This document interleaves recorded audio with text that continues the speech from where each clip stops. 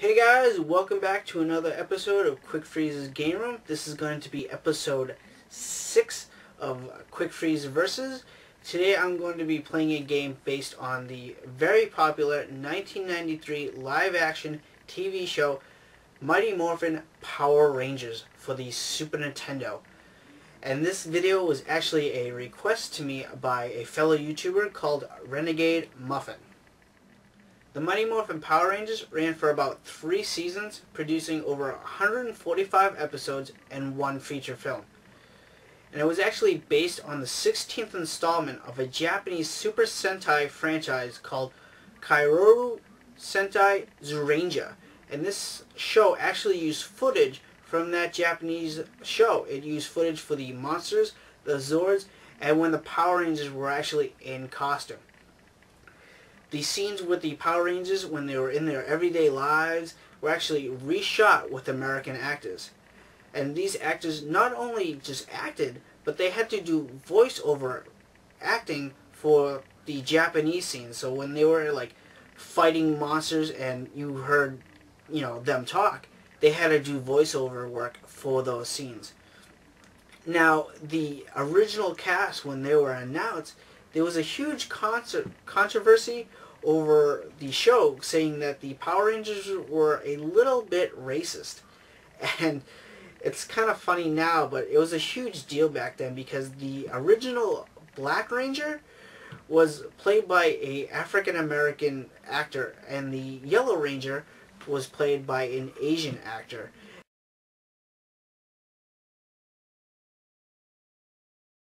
When many people, mostly parents, saw that, they thought the show Power Rangers was very, very racist.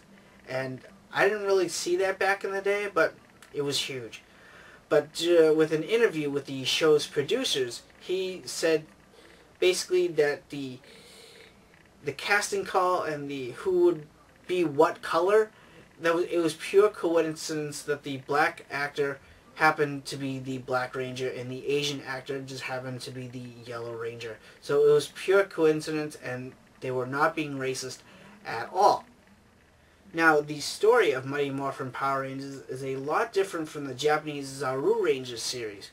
The Zaru Rangers series featured 5 warriors from an ancient civilization of dinosaur-evolved humans that were reawakened into the present day after 170 million years of suspended animation to stop their sworn enemy, Bandora the Witch, who was released from her magic cylinder.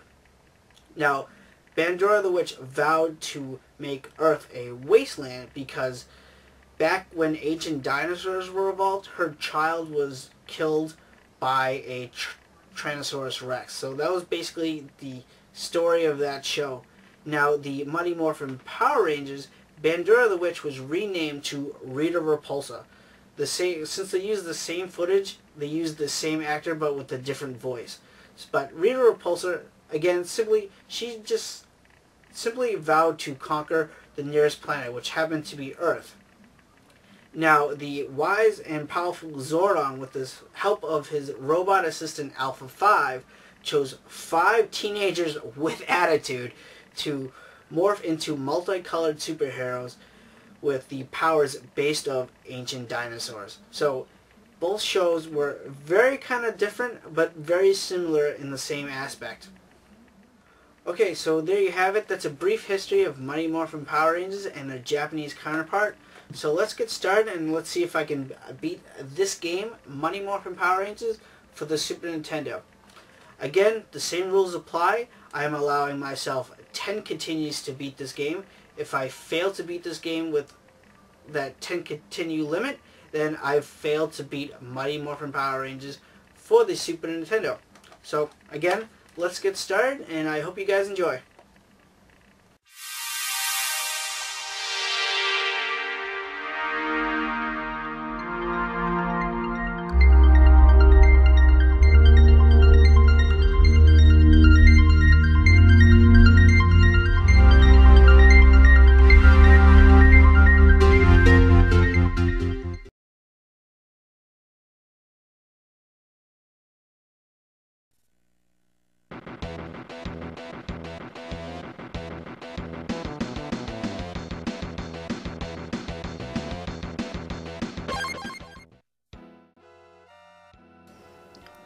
So as soon as you press start, you see the 5 Power Rangers looking into the sky at an image of the evil Rita Repulsa, who plans to conquer the Earth with her army of putties and evil monsters.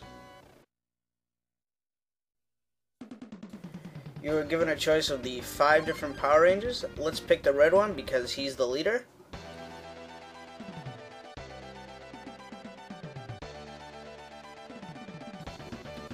At the start of each stage, you play as the unmorphed Power Ranger. In this case, since we are playing with the red one, we are playing as Jason. And this is basically a simple beat 'em up where you beat up putties as they come onto the screen until you clear them all out and it says go and you are able to continue on. Now this game uses a very simple control method. You only really use about 3 buttons in the entire game. You use one to punch or attack, you use another one to jump, and the third button you don't really use until you morph into the Power Ranger. When you reach about halfway through the level, you meet the boss, which is Bones, first introduced in the episode High Five. And then you morph into the Power Ranger, refilling your health and gaining new weapons and new abilities. One of the new weapons is the Power Ranger's unique weapon. In this case, for the Red Ranger, you get his sword. Now, as I mentioned before, the third button is the bomb. When pressed, it destroys every single monster on the screen. Just like the first half of the stage, you simply move to the right, collecting different power-ups and fighting different putties. Now that you're a Power Ranger, your attack is a lot more effective because you have a longer reach and you can attack more quickly. And this works great because you'll encounter different variations of putties, such as some putties that have stronger defense, some putties that jump, some putties that have shields, and some putties that will simply throw daggers or knives at you. Keep doing this until you finally reach the boss of the stage, which I already mentioned is Bones. Now he's actually pretty easy. If you just keep on him, slashing your sword at him, and maybe do a few jump kicks at him, you'll dodge his various attacks. When you do enough damage to him, his bones will actually shatter, putting him at a huge disadvantage because he no longer has the use of his arms. Keep hitting him with the same strategies I mentioned before, and he'll shatter one more time, where all he has is just a floating head. If you stay under him, and jump up every now and then and slash with your sword, he will easily go down.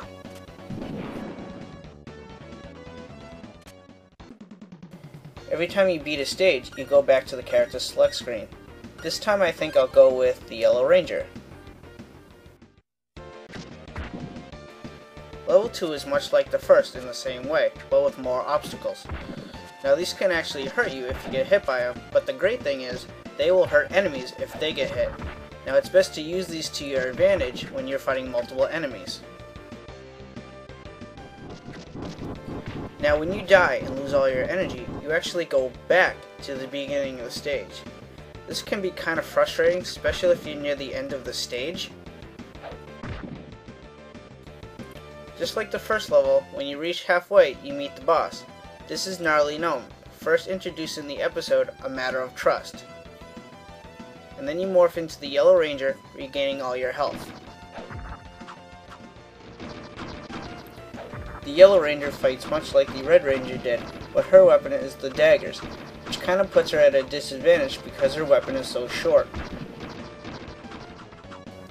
Now, as I mentioned before, when you die and you lose all your energy, you go back to the beginning of the stage. But if you can make it to the boss of the stage and then you die, you don't go back, and you just restart at the boss battle with all your energy. Being that the Yellow Ranger has such a short weapon, I had a hard time with this boss, and I actually died using up all my lives, using up one of my continues. So I need a Power Ranger with a longer weapon. I figured this time I'd try the Blue Ranger because his weapon is the lance. The best way I found out how to defeat the Gnarly Gnome is to stand on the middle platform. If he teleports in on the higher platform or on the platform of the same height, just slash at him until he disappears. If he teleports in on the floor, quickly jump out of the way before he swings at you with his fork or shoots his energy ball at you.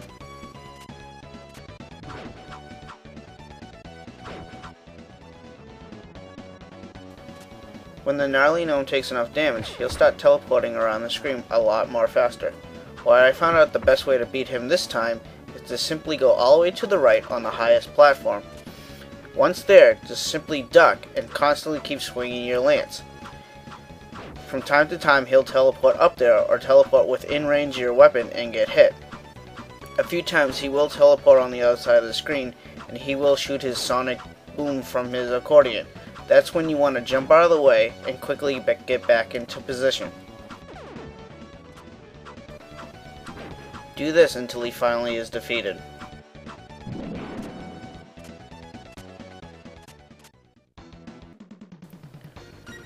Next up, I think I'll try the Pink Ranger.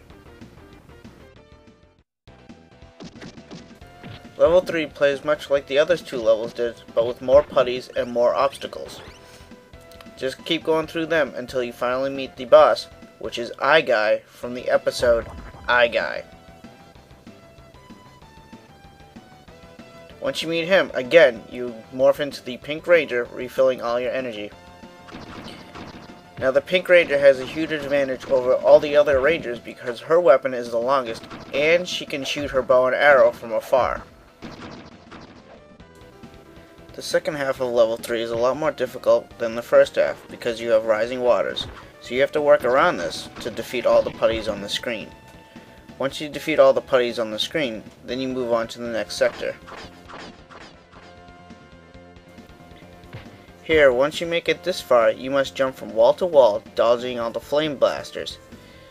You do this much like you did in the Ninja Gaiden series back on the regular Nintendo. When you finally make it up to Guy, you'll realize he's actually one of the easiest bosses in the game. All you really have to do is stand close enough and just keep slashing with your weapon. From time to time, he'll raise up in the air and come crashing down, or he'll shoot his constant laser beams at you. To counter this, you just simply duck and attack. Just like Bones in level 1, Guy will separate into a single flying eye. All you really have to do here is stand under the eye and constantly keep jump kicking him or slashing with your weapon. Do this and he'll go down just like Bones did. For level 4, we'll try the last ranger we haven't tried yet, the Black Ranger. Now you may have already noticed that the Rangers in their unmorphed form will fight much like they would in the TV show. Zack, being the hip-hop dancer, will throw in random dance moves as he fights. Billy, being the genius, when he fights he often hides and cowers. Trini will fight in the style of gung-ho, while Kimberly will throw in gymnastic moves, and Jason, being the martial artist, will throw in some powerful kicks and punches. The boss of level 3 is the Genie, first appeared in the episode Switching Places. The Genie has multiple attacks and was just simply too fast for the Black Ranger, and by the time I figured out his attack patterns, my life was so low that I died, making me use up another continue.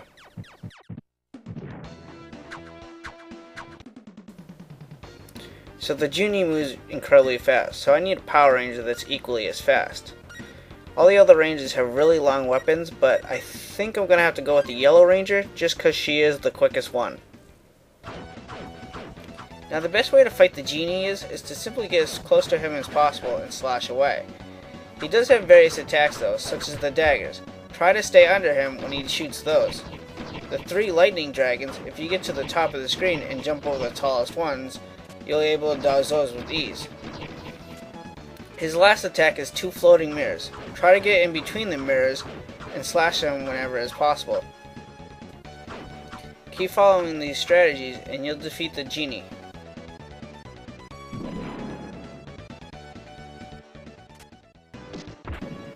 Level 5 is the last and final stage you play as the Power Rangers. And at this point, that's actually a good thing because the stages really started to get repetitive, where you play as the unmorphed Power Ranger, you meet the boss, you morph, then play as the Power Ranger that you chose, then you fight the boss. This is the Dark Warrior from the episode The Dark Warrior.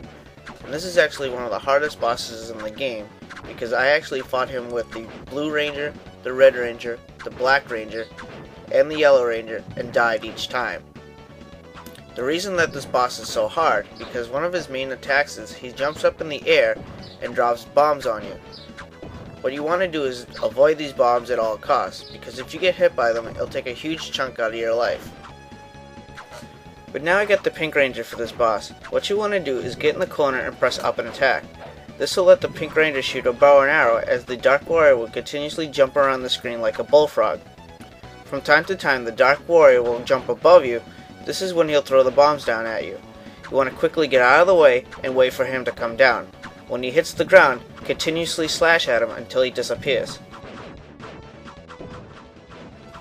Halfway through the battle, the Dark Warrior will get a new weapon, a kunai with chain. Just simply stand in the corner and keep shooting your bow and arrow at him, for the strategy really doesn't change. The Dark Warrior will sometimes disappear and reappear with his previous weapon, the sword and bombs. Use the same strategy as before, dodging the bombs and keep slashing at him. Do this and the Dark Warrior will be defeated. With the first 5 levels completed, the Power Rangers band together, calling upon their Zords. The Saber-Tooth Tiger, the Triceratop,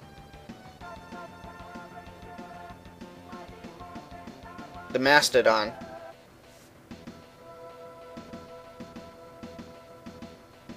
the Pterodactyl,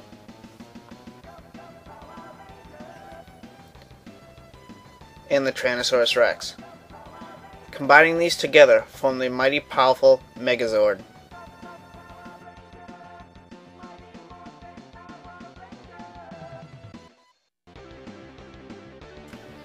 Level 6 is more like a fighting game, such like Mortal Kombat or Street Fighter, than the beat-em-up style you've been playing. You play as the Mighty Morphin Power Rangers Megazord, and you're fighting the evil monster Mutitus from the episode Island of Illusion. Now this guy is actually quite difficult, because you really just want to hack and slash at him, but I advise against that, because I actually died using a 7th continue. Both you and the monster have life gauges on the top and bottom of the screen. The gauge underneath your life is your power meter. The best strategy I found out how to beat this guy is to simply block until your power meter is full. When it is full, unleash your power and this will do a heavy amount of damage to the monster. When you strike the final blow, the Megazord automatically jumps back and powers up its power sword, delivering the final blow.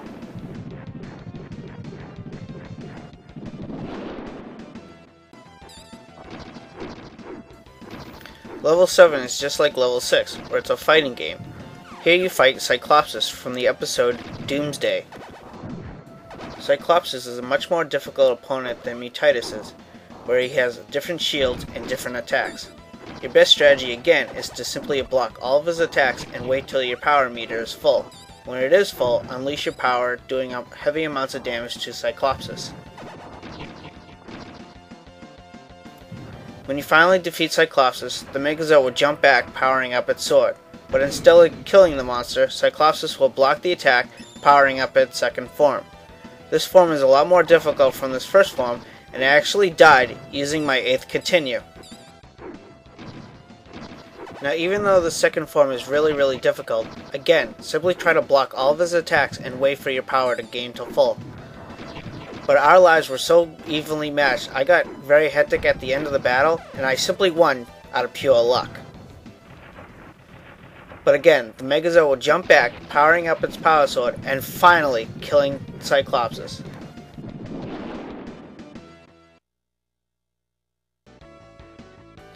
After saving the world, the Power Rangers go back to Ernie's juice bar and celebrate.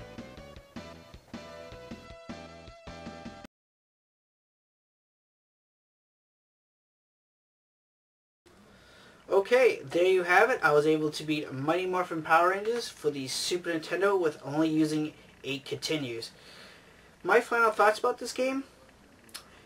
It was a good, fun, simple beat-em-up game. It's fun for anyone, fun for who loves the show, or just fun for just general people who love beat-em-ups.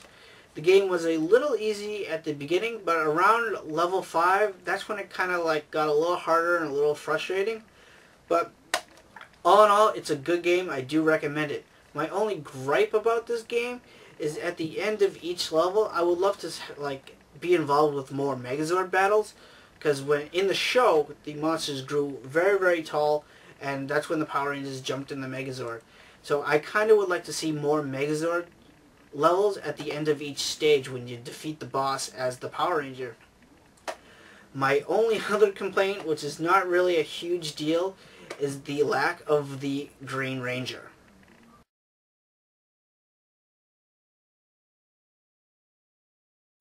Anyway, that is episode 6 of Quickfreeze Versus. Again, I was able to beat Mighty Morphin Power Rangers with only using 8 continues. At the end of this video, I'm going to be posting a list of all the superhero games that I own. So if you guys see a game on that list and you guys want to see a video about that game, please request by commenting below. I do have a few requests already that I'm already working on, so it may take a while before I get to that game you guys request, because I want to get to the ones that are already requested first. So, but the last thing I just want to say, if you guys enjoyed my video, cool, please subscribe. Again, I really appreciate it. And with that, that's it. I'm Quickfreeze from Quickfreeze's Game Room, and I'm here to bring gamers together, one game at a time.